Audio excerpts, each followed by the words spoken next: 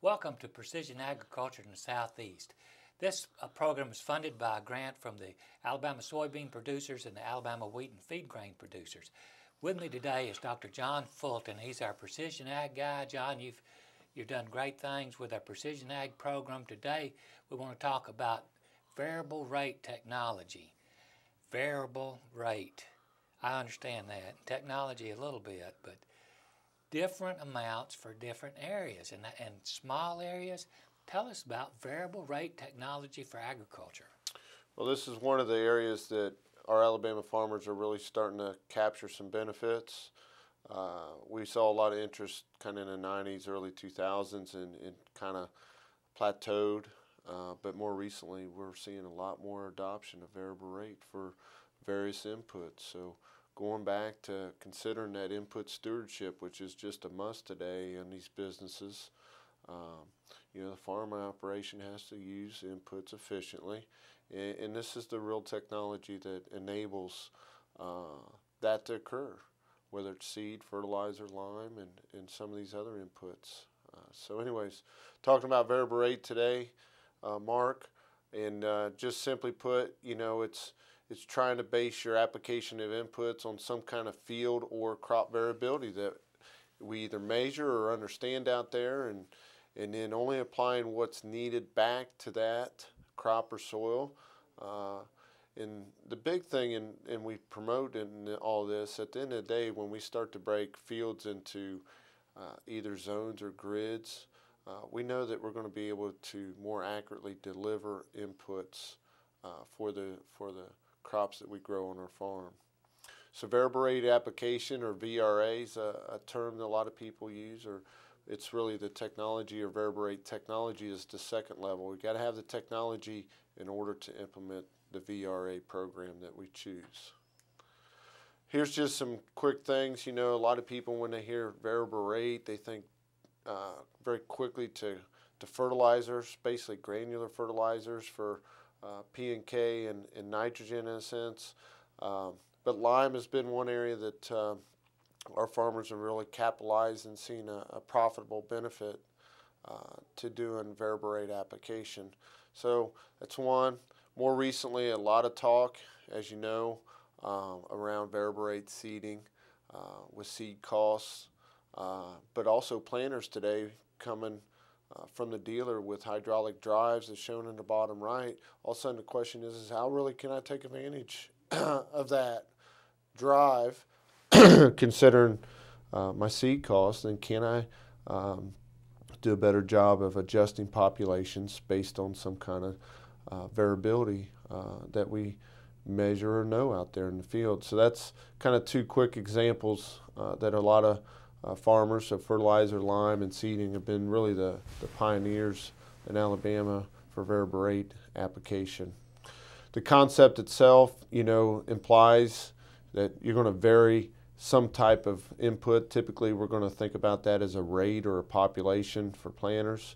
We're really wanting to understand the spatial variability out there, and then ultimately the two things, Mark, that we got to drive down to, and these are not easy questions to answer, is what's that knowledge? Where am I going to put what and how much? And that's probably the huge question that most guys are going to really have to face and work through, and that's something a lot of times we have to learn over several years in terms of really kind of fine-tuning our variable rate application program at the farm level. The method really comes down to the technology. That's what we're going to talk a little bit about today, and just give a little insight about how you do it, but really what technology do I need in place to implement this and enable me to build that variable rate application program. John, this would be one advantage of working the same fields year after year, because if you go to a new field, you won't know. It'll take you a while to build the data points to know how to vary the rates.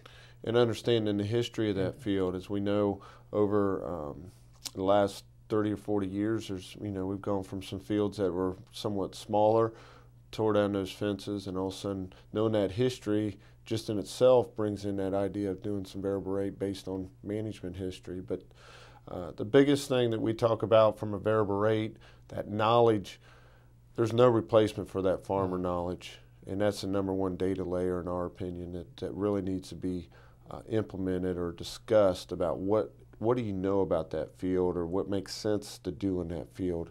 And capturing that data is very critical and to be successful in these programs.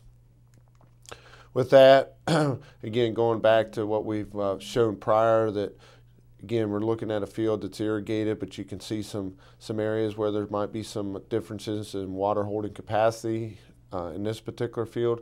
But from a variable rate perspective, I mean, we can go across the board, Mark, and talk about any input today. You know, one of the more recent hot topics is variable rate irrigation. Yeah. Really, how can we capitalize with some of the potential constraints on water usage and some of the legal aspects on going between states? We want to be smart in how we use our water, but in a sense, fertilizer really starts to make sense. In some cases, nitrogen in particular on some crops like corn can be profitable. Lime, no doubt about it, we got to have our pH in the right range, and going out and a lot of times we'll find hot spots or cold spots and just getting the pH right. Look at that picture in your slide, John. That cries out for variable rate nitrogen right there. Yeah. Some of it's saying I've got plenty, and some of it's saying give me some more. Absolutely, and that is a cornfield, so that's a very good observation. That you know, it seems to make that might be what makes most sense for me on that field.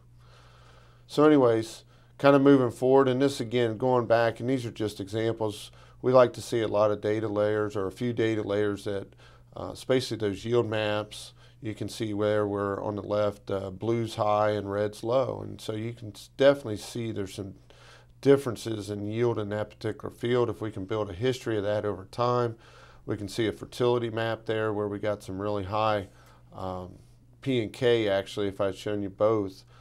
Fertility levels, so why don't we don't want to be applying that out there.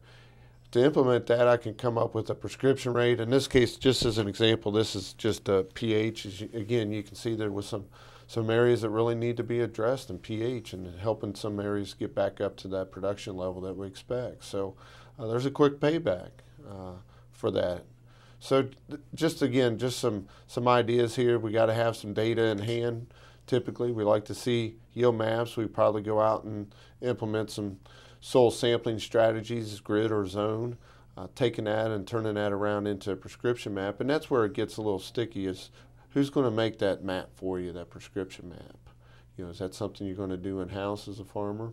Or are you going to reach out and work with someone, whether that's a input supplier or some kind of data, a third-party data manager that would help me generate those prescription maps. So anyways, talking about the actual technology, this is a very simple representation. Typically, we're going to have a display there in the cab. That's going to be our interface. Also, that's where we're going to stick those prescription maps and record data in the cab.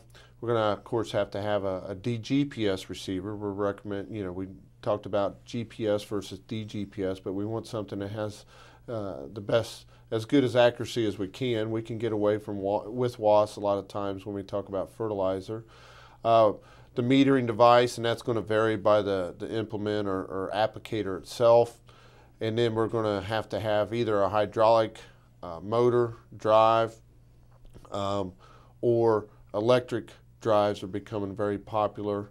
That's going to vary the rate. In this case, we're looking at a traditional spinner spreader fertilizer lime applicator.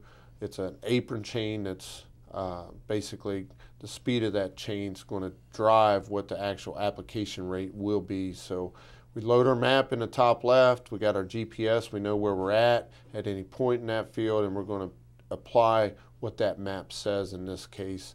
And the hydraulic motor is going to do all the control aspects or the speed of that chain. Just a simplified kind of flow chart here. Again, we have to have some kind of actuator. We have to have a computer and some kind of controller or variable rate controller that sits in there saying, hey, we need to apply 57 pounds per acre, for example. That actuator will adjust the product to that rate, and on the backside we get a controlled application of 57 pounds per acre. We have some kind of feedback loop that tells us what the actual rate is or speed of that chain. When it's calibrated, it says, yes, I'm putting out 57. That's what the computer's telling me. And so we're assuring that we're getting very accurately that application rate put out. So that's just kind of the overview of how this works. The question is what's out there for actuators, you know, and what kind of computers or controllers, and we'll try and go through some of that here. From an approach perspective, Mark, you know, you can do manual adjustments. You can take some of these displays and very simply just either with a knob or most of these touch screens, I can just move the rate up and down myself. You know, that's an ability for me to just look at, do I get a response on my farm? You know, and so I don't have to go to all this buying a receiver and buying the ability or trying to figure out the ability to generate maps, the prescription maps. Maybe I just do some simple manual adjustments out there in the field and just, do I get a response for my operation? That's just a very good kind of entry level, simple. I mean, you would know where the low spots were from history and do it absolutely. that way. And I've heard, you know, we've had some farmers that, especially on the planting side, just go in the field and we either make strips or we adjust based on that, and we just use yield monitors just to see if we get some kind of response. If we get some kind of response, we're probably going to look into this even deeper and probably make a full investment in a suite of technology for our operation. And so that moves us either into the map-based or sensor-based. We're not going to talk much about the sensor-based today, but the map-based is the most popular here in Alabama. But essentially you're generating that prescription map as we showed prior. We take that, load it into either the tractor, spreader, whatever that might be, and based on our position in the field, it's going to put that rate out at that location. Sensor-based, which we're really excited in the program. We see a lot of potential in the future. We still have a little bit of growth to do, but it makes sense for nitrogen and some of the grain crops, small grains in particular. But essentially what we're doing is sensing that crop real time and adjusting the application of nitrogen in this example based on what that crop is telling us. Trimble's Green Seeker would be a good example. Topcom's Crop Spec, those are commercially available sensor systems out there. There's others that are definitely available. Those two are probably the most prevalent here in the Southeast for our farmers, or input suppliers to use and provide that service back to the farmers. Sensors, again, we think they're the real future, because if we can adjust rates in season. And so a lot of times when you're doing a map base, you build those maps prior to the season or early in the growing season and go out and apply. Crop sensors will give us a look real time at that crop based on where we're at a growth stage and apply just hopefully what we need. Well, like we were talking about earlier, a lot you can tell by seeing, and automated where the density of the green, how green is it? Well, that would affect whether you're putting out insecticide or fungicide or nitrogen, or a lot of issues that you could tell with a color reading. Absolutely. And that's just, wow, who would have thought that just a little bit back? This is cutting edge stuff, it seems to me. Yeah, and I think we're just kind of see that basically the sensors grow. I mean, we're starting to see some interest in that, and it's exciting because that really drives down to kind of the essence of what we think about when we consider site-specific management. So going back, we're going to focus, again, a lot of rate controllers. This is just an example of one. I can be going across that field and again just turn the knob and adjust the rate right on the go. Okay, and again, I don't need the GPS. I don't need much. Yeah. It's just, hey, can I look and see if there's a response? I can do strips. I could be, low, kind of nominal rate, high rate, and do some strips and just look at my yield map. If they stand out, then probably want to look better, a little closer into my variable rate program. Again, here's the prescription map, and the question is, how do you develop this? This is a grid-based map, 1 acre grid-based map. 2.5 acre grids are generally what most people would consider potentially profitable, but you could do zone-based. Ultimately, we believe zone-based is where most people will go to, but coming up with these maps can be very complex because do I own the land? Do I rent the land?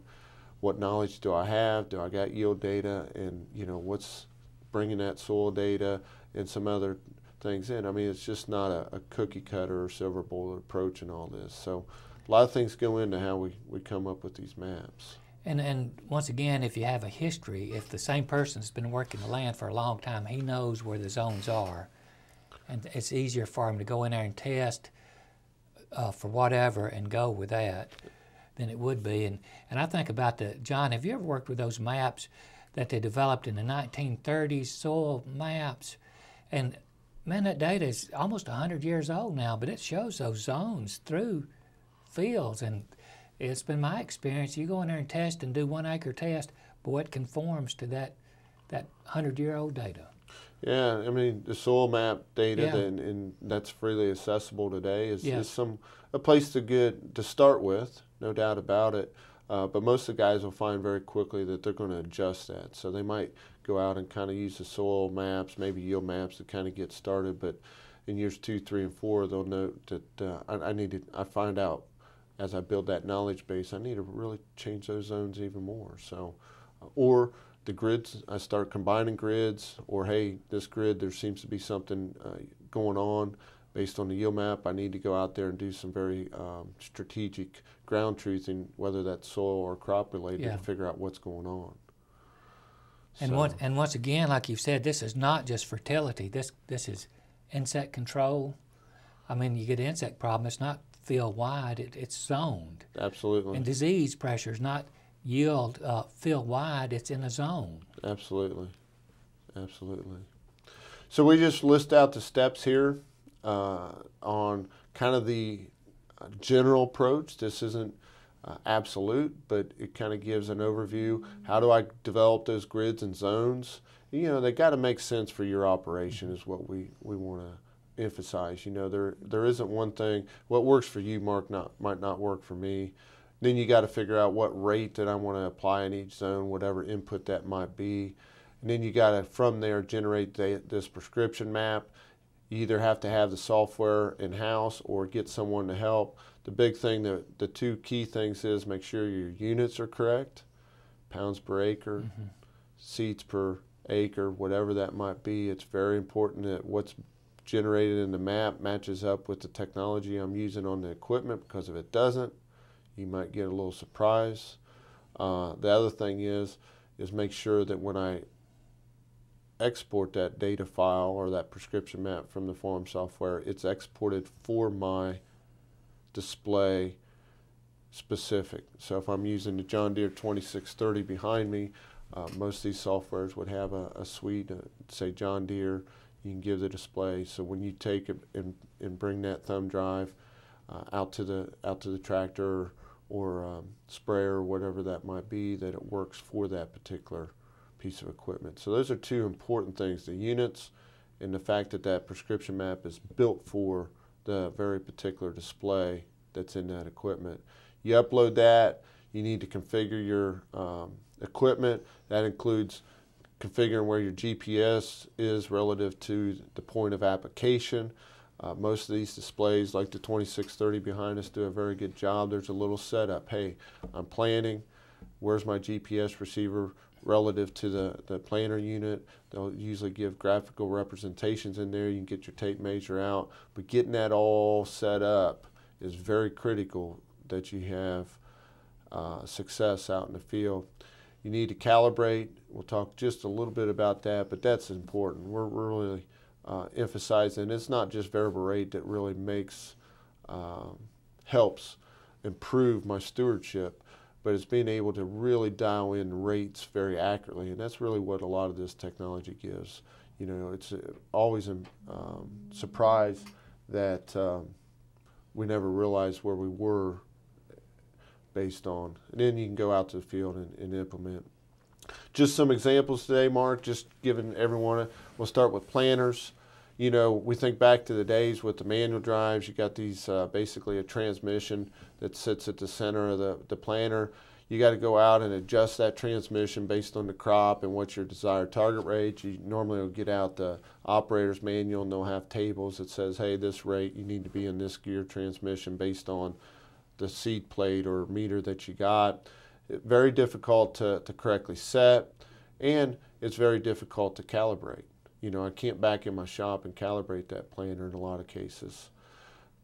We take that transmission out, we put a hydraulic drive. Here's an example of a Trimble Rawson drive. Basically, it was a Rawson drive that Trimble's purchased.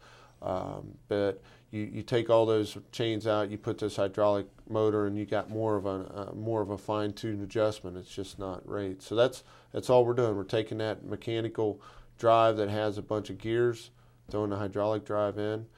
You got to have the display. Typically, what we call electrical control unit will sit between this, just a box that has your wiring harness plugged into, and that electronic control unit communicates between the display and a hydraulic motor to drive what the exact rate that you want to put out.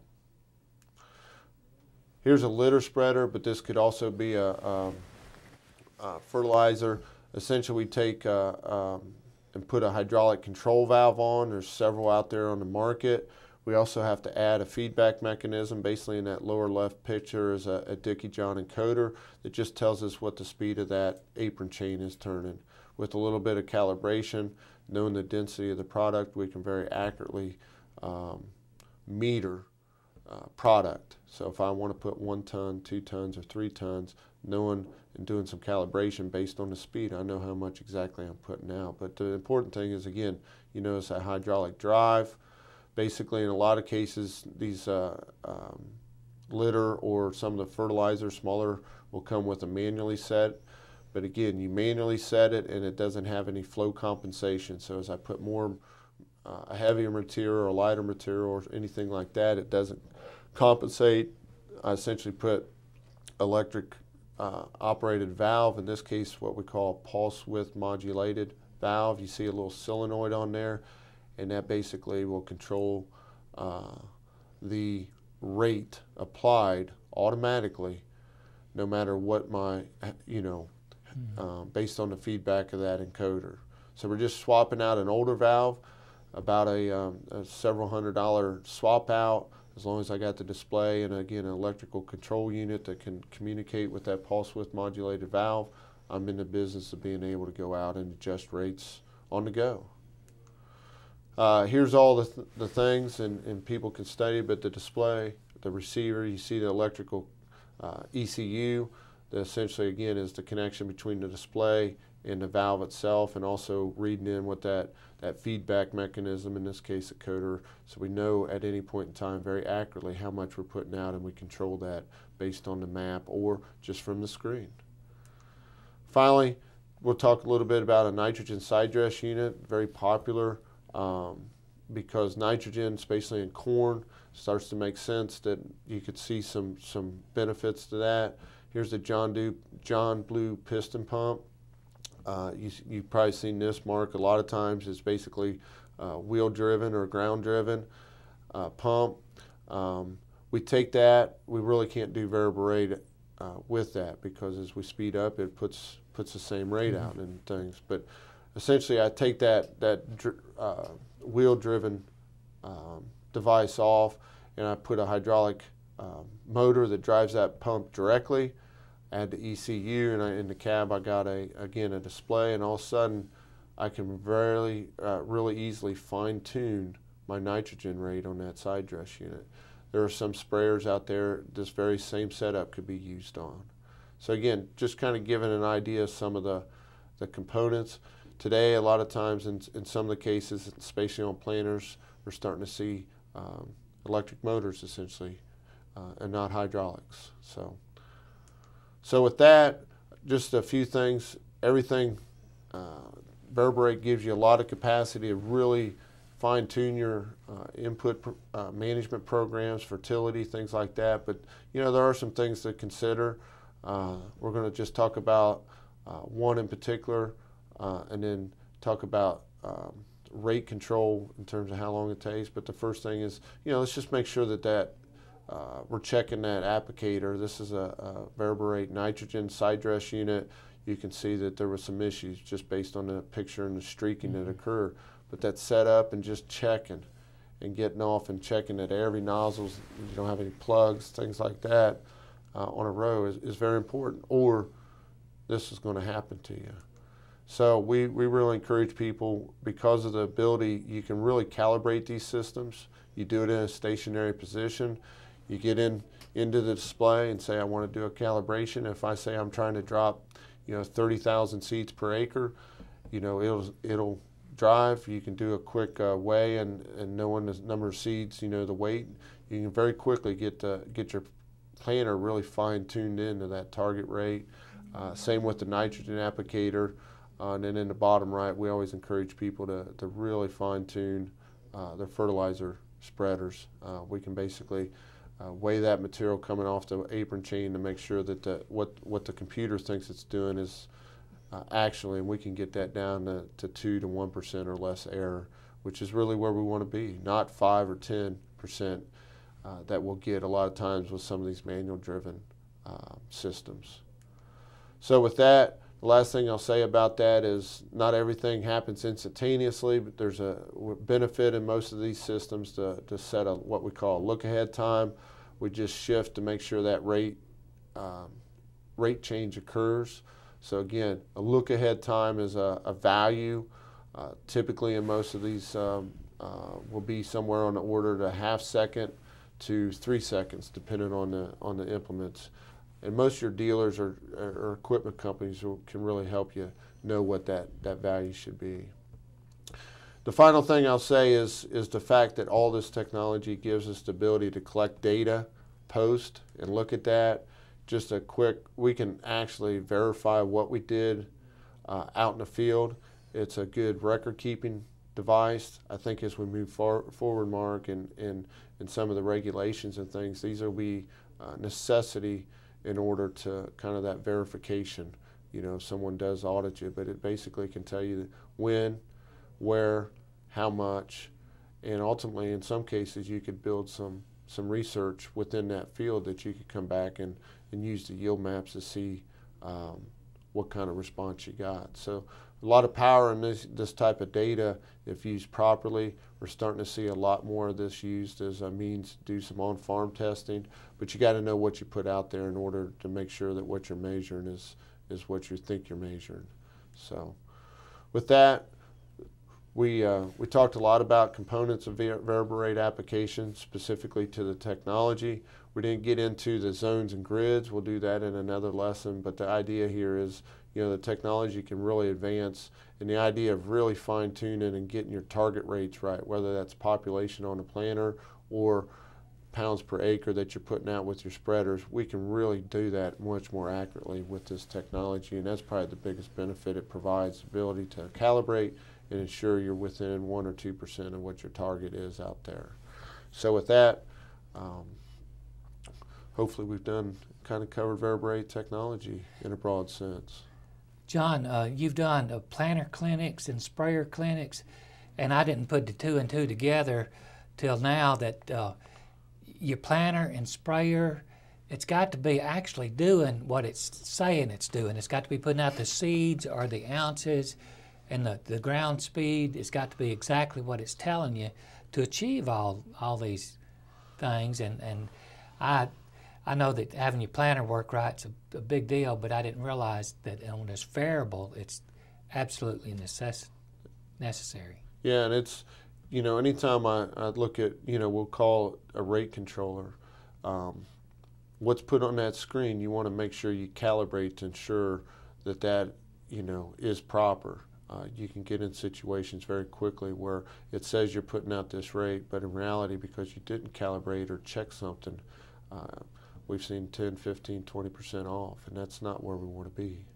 Well, and the other thing you just touched on, but legal, not our legal, but producers' legal, if you've got a map, if you've got documentation, this is hard documentation, it's not my word versus your word, it's my maps, my documentation versus your yeah. And that's going to be a good thing. Absolutely. If I can show that someone comes and says, well, you were out in that field last week and I saw a little bit of drift, or you know, some of the guys applying litter, there's always scrutiny around Yes. that from the neighbors. But if I can show when I did it, I did it in the proper way, and it was all within legal bounds, you know, that's a much more powerful tool. Now, how much value that is, well, no one maybe will ever ask you, but if someone does ask you, and you And ultimately you've got that. it's And it'll keep it from going too far down the road. If you've got documentation and they've got just saying, that's right. well, no lawyer's going to take that case. That's right. They don't want that. Thank you, John. Appreciate your help. We'll have more on precision agriculture in the Southeast. Please tune in.